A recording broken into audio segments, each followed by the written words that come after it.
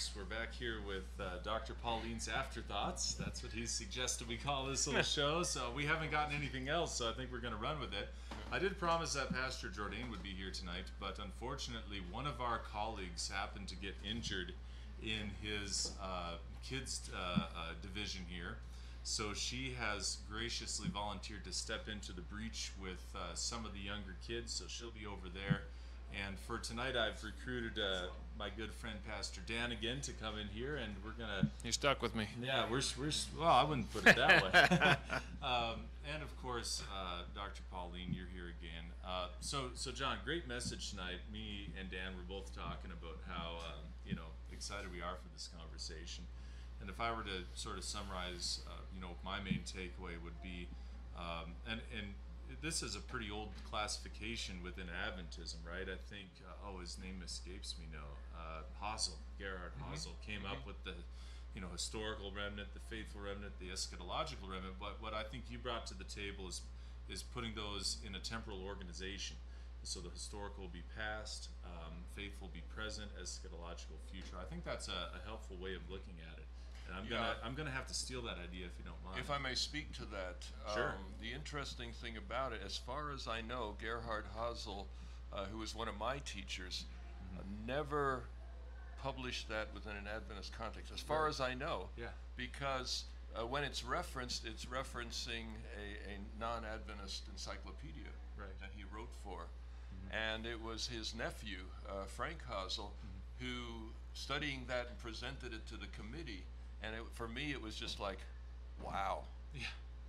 That is mind-blowing. And perhaps I could understand, maybe back then, Gerhard Hassel felt like this was too explosive for people to handle. But I think it came out at just the time when we needed it, and our whole committee was just amazed at this new perspective on the scripture. Yeah, and it's definitely there in the Bible, in my view. Dan, what did you think? Anything you wanted to, just throw out for our online audience as your main takeaway? And you guys can feel free to leave something in the comments yourselves. Go ahead, Dan. Oh yeah, my main takeaway, no question, was this repeated idea that God is up to bigger things than we can ever imagine, and how you showed how that's been happening through history. Like, I was thinking as you were speaking, Elijah said, "I'm the only one left." Right. No.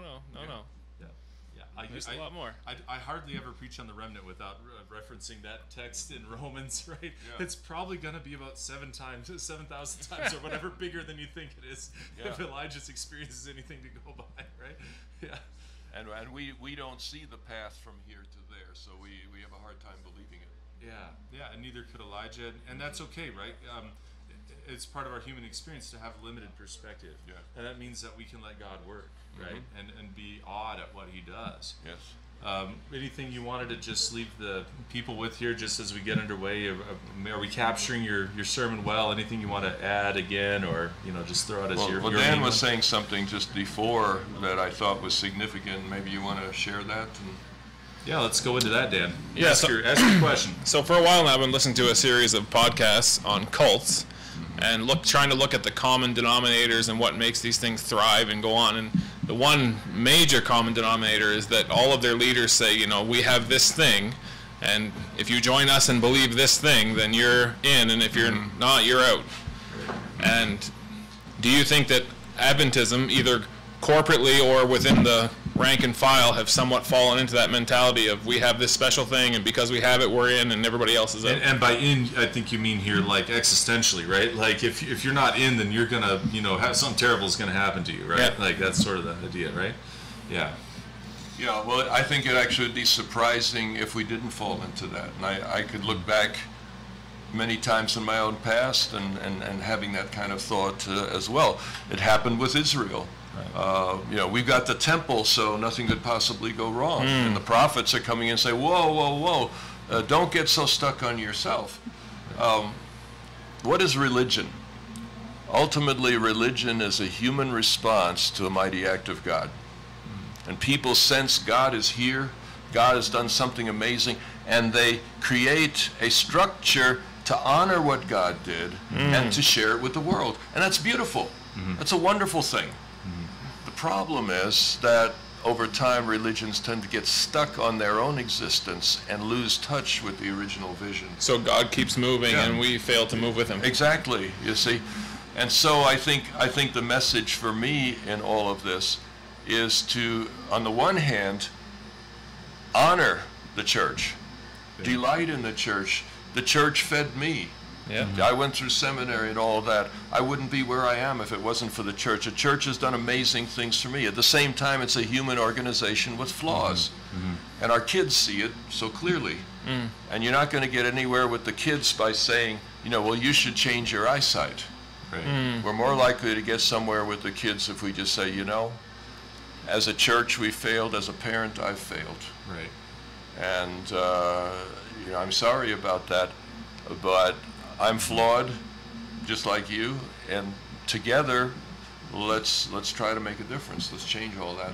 I think it's interesting that you bring in the kids, because as you were saying that, I was thinking of developmental dynamics and how difficult it can be to achieve that kind of adult-to-adult relationship with your parents. That's really important for like a healthy middle age, and going into senior years, right? And how therefore also important it is to achieve an adult-to-adult relationship with the church, because Jesus said we're not supposed to have spiritual daddies here on earth. The church is not my spiritual mommy, as it is in some other religions. I need to achieve an adult relationship with my church, and that means not being perpetually in either a state of childish subservience or adolescent rebellion against the church, right? And then I also thought about us as church leaders, right? How to bring people into an adult relationship with the church, and let them go through those phases of childhood, adolescence, and spiritual maturity. I don't know. Your comments really prompted reflection. Oh, definitely. I mean, I think of Ephesians 4, where Paul is saying the purpose of all the spiritual gifts is to grow the church to maturity. Right. To an adult way of thinking. Jesus said, unless you become a child, you won't enter the kingdom. He doesn't say you won't stay in the kingdom. Right. All right? Yeah. We need to be a child to enter the kingdom, but then he wants us to grow up. Right. And become adults, because God wants to engage us in an adult level. Yeah. And the more we can grow, the more God will enjoy us. Yeah. And enjoy relationship with us. I mean, that's amazing to me. I think, 30, 40 years ago, I never anticipated how important it would be to me as I grew older that my kids would be in the faith. Yeah. And my heart goes out to any of you watching this program where you feel like you're losing your kids. I remember once I was speaking to a room full of pastors and sharing the differences between generations and how that impacts our own young people in the way they relate to their parents and to the church. And I had 6 of those pastors, one by one, separately, come to me during that week, break down and cry, and said, I've ruined my children. What do I do?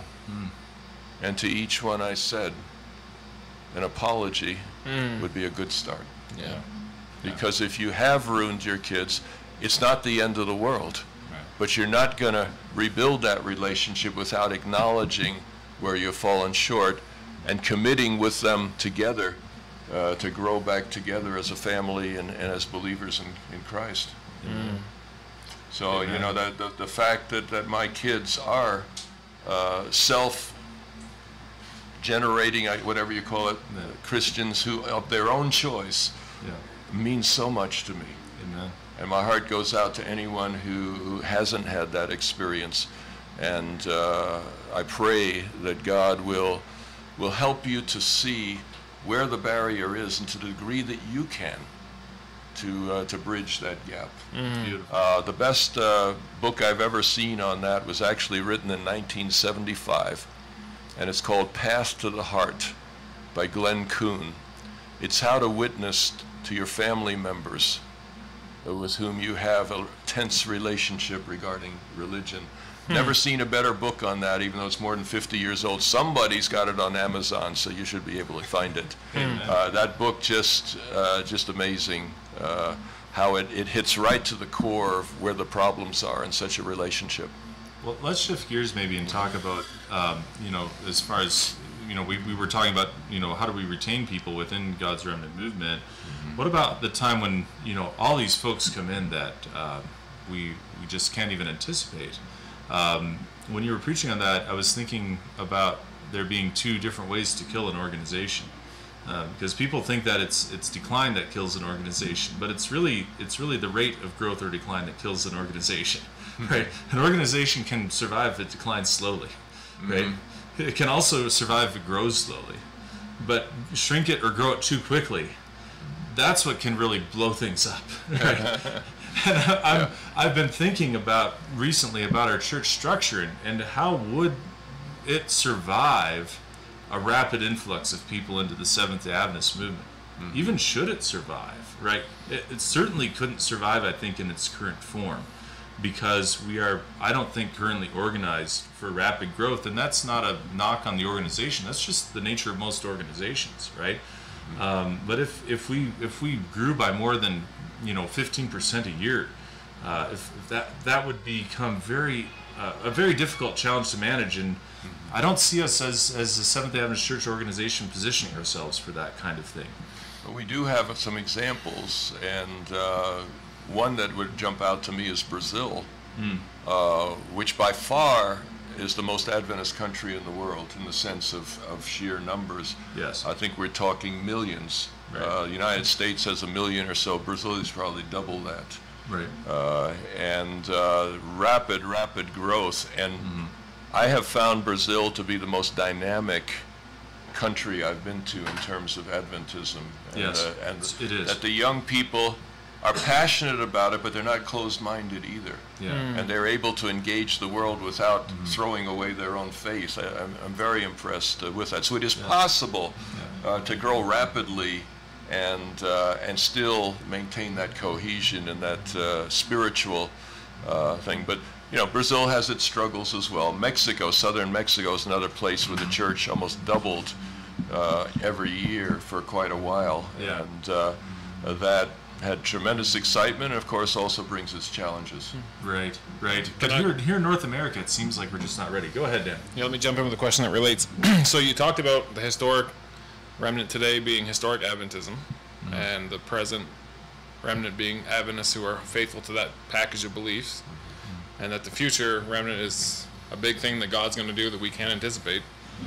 So given that, what should we be doing, could we be doing to position ourselves now, since we don't necessarily know what he's going to do? Well, I have to say, as a pastor giving Bible studies, one of the things that always disappointed me, it never seemed to fail, that I'd sit down with somebody, after a few weeks, they would excitedly tell me one day, because of you, I'm a better Catholic than I was before. Because of you, I'm a better Lutheran than I was before. And so, and I was kind of disappointed, and I'm rethinking that. Isn't that the remnant concept? If each of these bodies is in some way corporately still has a message that God can use. Right. All right, even though it's flawed, even though it's mixed messages at best, that there's still some things God can use. If the faithful remnant within each of those entities are those who really grasped what those bodies could and should have been, is that not a big step forward? Yes. If at some point God brings together this larger remnant of kindred spirits, they'll be part of it, you see. So I'm not as disappointed as I used to be. I know eventually many of them will advance in truth and beyond that, etc. But realizing maybe that was not a failure, but it was simply God restoring a faithful remnant that maybe wasn't always there. So, follow-up question: do you think it's possible?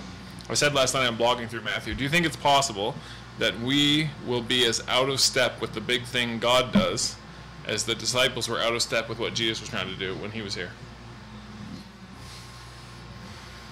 Sadly, I suppose it could happen. Again, if you take the biblical models, the big biblical model was Israel. And they studied the prophecies. They were careful in their diet. They paid tithes. They kept the Sabbath from sundown to sundown. I mean, they were as good Adventists as you could get. They looked forward to the coming of the Messiah, you see. And yet, Jesus didn't quite fit their picture of the future. God was doing something bigger and different than they anticipated, and as a result of that, many rejected him. So, if you, how do I say this delicately? If you are overly certain about what God is going to do in the future, and by the way, 2,000 years of history, if you read Froome's Prophetic Faith of Our Fathers, those who predict the future on the basis of their study of the Bible have usually been wrong, at least in part. So that should humble us to say the future is still in God's control, not mine. And I may know a lot of things about the future from prophecy, but history tells me that knowing the future in advance is still a dicey proposition, even with prophecy. And so a little bit of humility, a little bit of uncertainty is probably a healthy thing, so that when the real thing comes, you'll be open to the possibility that God would be working here. And not just close your mind. That couldn't be God because it's supposed to happen this way. That's the pattern I see in history, and we're not immune to that.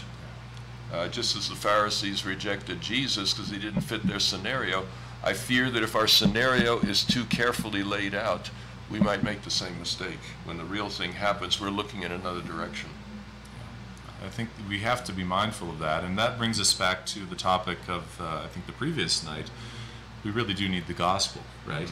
It's not about our faithfulness, it's about God's faithfulness to us, and then we respond to that. So, we can't, rest comfortably on our biblical interpretations, our prophetic interpretations, our remnant status in the remnant trajectory, any of that sort of thing, and say, well, now we're ready to go, right? It's God's faithfulness, and so we have to leave the door open for God to do what he does best, right? Yeah. Well, I think on that point we could conclude, but would you like to leave us with a last word, John? Well, let's keep looking forward together. And remnant is a real possibility for each of us. Amen. It has multiple dimensions. And what God is going to do with us is not totally visible yet. So let's look forward to that. Beautiful. Amen. Thank you very much. Good night, everybody. We'll see you again tomorrow, and God bless you all.